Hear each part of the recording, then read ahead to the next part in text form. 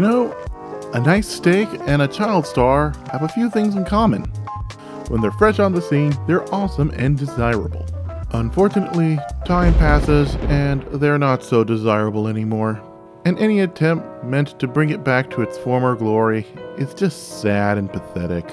And the only way you can make a comeback is through a supporting role on a show.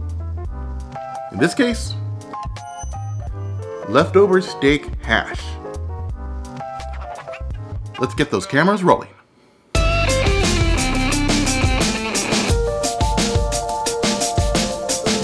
Okay, so to begin our steak's redemption arc, I have here a straight-sided saute pan, and we'll set that over medium-high heat. Alright, and after that heats up, let's toss in a few tablespoons of oil.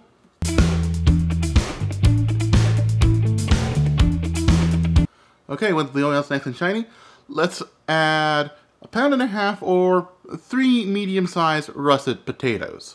Oh, and the best part about making hash? You don't need to peel these things. Saute it for about a minute. Okay, once the potatoes are semi-translucent, let's move on to our next two ingredients. 1 green bell pepper diced,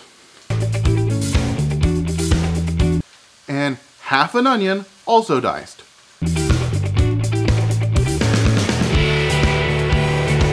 And let's season everything with 1.5 teaspoons of salt. We're doing this for 2 reasons. 1, the salt will help draw out the moisture from the peppers and onions. And 2, your hash is going to be more tasteless than those political tears mugs. So cook this until the onions turn translucent. Okay, once the onion turns translucent, let's introduce the show's co-star. I'm from LA, isn't it obvious? 1 pound of pre-cooked steak, cubed. Cook until every last bit of the steak is caramelized.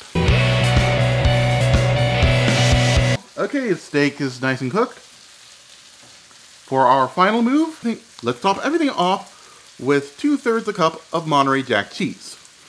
Oh, you might want to turn off the heat first.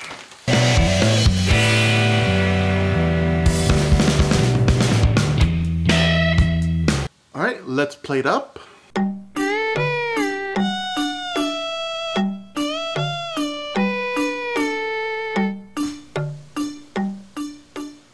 Miscrit.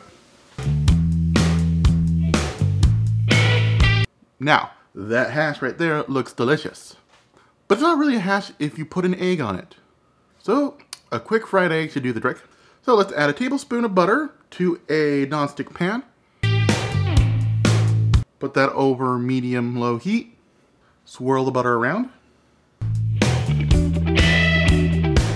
And let's toss in 2 eggs.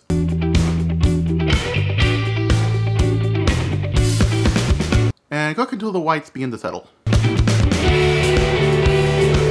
Okay, the whites are nice and firm while the yolks are still running. Let's transfer that. And there we go, folks. We fried up new life into our leftover steak.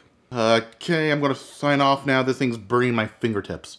This has been Chase Cuttin Kitchen. I'm CRJ, making cooking fun and meaning it this time.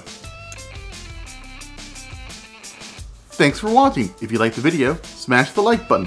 If you really liked the video, become a subscriber and hit the bell notification icon. I upload every Thursday. Don't forget to follow me on Twitter, Instagram, TikTok, and support me on Patreon. Yeah, I know the episode's intro was kind of depressing. You come up with better analogies to leftover steak.